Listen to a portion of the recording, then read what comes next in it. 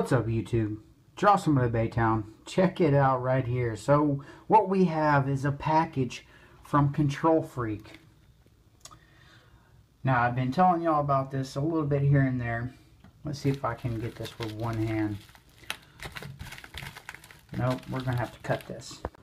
Alright, so I have it ripped open. Let's go ahead and dump the contents out. Alright, so we have a Kontrolfreek sticker. Alright, let's try that again after that rude interruption. So we've got a sticker here from Kontrolfreek. So, okay. So here we are. Now this camera just don't want to focus. Anyways, this is what we have. The snipers. So, as y'all know, I have the Phantoms that I've been using. I don't like them.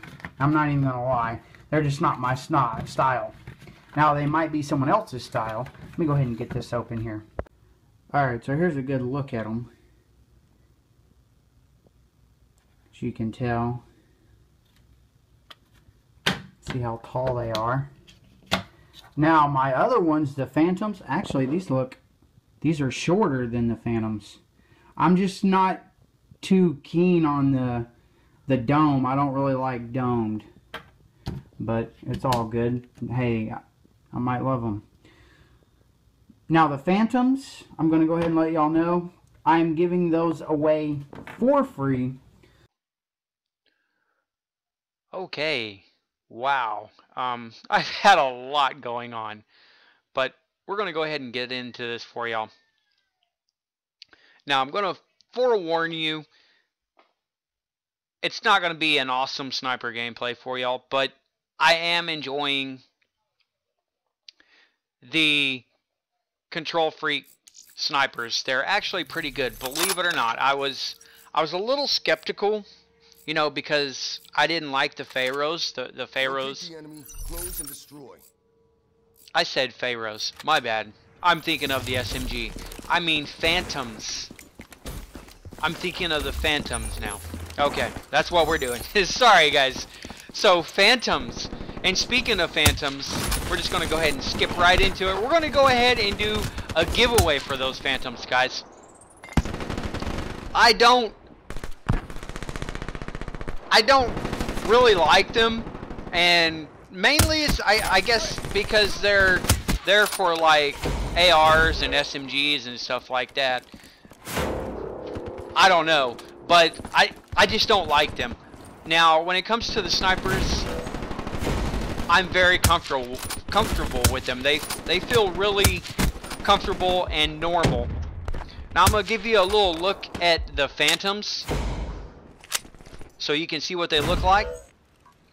Now these Phantoms are for the Xbox One, and I will leave a link in the description below on how you could actually win these Phantoms for free. There will be a brief description below, and then also I'll leave a link within that description so y'all can go check it out. And by the way, you don't have to be subscribed or anything like that in order to win it. I'm not doing that for that reason. I don't want to try and do a giveaway in order for y'all to, you know, subscribe to me or anything like that. I'm just going to give them away because I want to, and honestly, I'm not going to use them, so why not just give them away? Now, yes, they are used, but they are not like used to the point to where you can actually tell that they've been used. I used them maybe a couple of times, and I just didn't really like them. So let's go ahead and get into the Xbox One Kontrolfreek snipers. I'm going to go ahead and let you take a look at those here now. So this is actually what the box looks like once you actually open it and everything. That's the top of them. And surprisingly, for them being domed, they're actually rather comfortable. I really like them. And then this is kind of like a side view of them on your controller. You see how much added height it actually gives you. Now, I'm not sure if they're actually shorter or taller than the Pharaohs. I don't know how I got that. I said Pharaohs. I mean Phantoms. Sorry. What is going on with me? The internet's so bad I can't hit anybody. But you know what? It's okay. You know, I wanted to go ahead and get y'all out a video and try to get somebody some free Control Freaks. Now, I already know there's going to be some people that's going to hate on my video because I didn't get a crap ton of kills and the accuracy was not where it should be. But you know what? When you're dealing with horrible internet and when you're lagging and you just can't get on point, and also you're trying to get used to something new on your controller, you know, it happens. But I don't care. I just wanted to get online and enjoy myself, and believe it or not, I was actually able to do that. I don't know why I could not hit that guy. I just could not hit him. It's not a horrible game, but it's not one of my best games. You know, I've done way better. But at the same time, I'm also kind of stressed for time. I've got a lot of things going on. And when I say stressed for time, what I'm talking about, you know, some of you know that, you know, I do have cancer and that I'm battling that, and I have a lot of stuff going on with that right now. So I can't just put total focus on this game all the time. I've got other things that I have to take care of. On top of that, I have to take care of my family as well. But other than that, everything went smoothly with the Control Freaks. I like the way they feel. They feel natural. With the Phantoms, it was almost like they were awkward. I don't know. When I put the Control Freek sniper on my controller and I jumped into a game, it was completely natural. Nothing felt weird or awkward about it at all. And I actually used them with a red gun, which I'll be uploading that here before too long. And all these videos that I have here, I actually recorded those within, I think, this week. So they're not like brand new. I should have hit that guy, but it's all good. There we go. We finally get him with a hard scope. But there's nothing wrong with that. This guy trying to spawn camp. Hard scope, though. You know, I want to talk a little bit about that. You know, a lot of people say, well, if you hard scope, you're bad. I'm telling you now, guys. If you hard scope, you are not bad at the game. Do not let anybody tell you that. If you snipe normal, however you want to snipe, is just fine. Wow, look at that lag. If you hard scope someone and you kill them, then oh well. Maybe they should have been better at the game, because here's my deal. In my opinion, I kind of feel like hard scoping takes a little bit more skill than quick scoping, and there's a reason why. And we're not going to get too out of hand with this because I don't want anyone's feelings getting hurt. But look at it this way. So when you're quick scoping, and someone that's good at quick scoping, they already know where their target is. And how quick scoping works is basically what you're doing is you're centering your target and then you're firing. Now, some games, they have what's called drag scoping, which, you know, basically you're not just right on your target, so you kind of drag your scope over.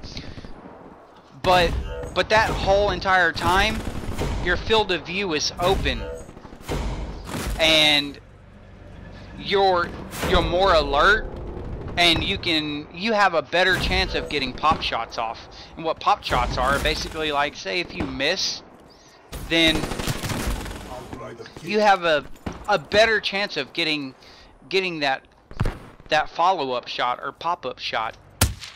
I should have landed that, but I didn't. Now when it comes to hard scoping, here's the deal. When you're hard scoping, you have, unless you're playing Call of Duty Ghost, you have no peripheral. So if someone's coming up to your right, left, or anything like that, you have no idea because you are not able to see them. So that makes you for a very easy target. And on top of that, when you're hard scoping, unfortunately, it does take time to take that kill, because you're going to be focusing on center mass or a headshot. Quick scoping is kind of like basically like a quick shot. You try to get as close as to the kill zone as possible, and when I say kill zone, like I'm talking center chest, headshot, things like that. That's basically like the kill zone. And you know, for people that are pretty good at quick scoping, they're able to hit those kill zones rather quickly. Now when it comes to hard scoping, you have to sit there and you have to judge when your target is going to reach the area that it's going to be there, and you have to be ahead of the target, because when you're hard scoping, you never want to be following a target. You always want to lead your target. And with quick scoping, you don't have to do that. You know, with quick scoping, you can just look at your target, see that he's going left, right, or whatever, and then aim in and shoot him. But when you're hard scoping, if he's going left or right, you have to be able to determine that, and determine it rather quickly, because you don't want to be like, okay, he's going to go left and then he goes right, and then you're hard scoping left, so then you're going to try to have to follow him the whole time, if that makes any sense. So guess what, that makes it harder for you to get that kill. That leaves you in a very bad position, because someone could be coming up on you. Now in this game mode, we're actually playing uplink, and I don't know anything about uplink at all. I don't play uplink at all. This is actually my first time playing uplink. Well, this pretty much sums it up. I hope y'all enjoy. Don't forget to hit that subscribe button if you're new. Don't forget to leave a like on the video. Baytown Cowboy 85, over and out.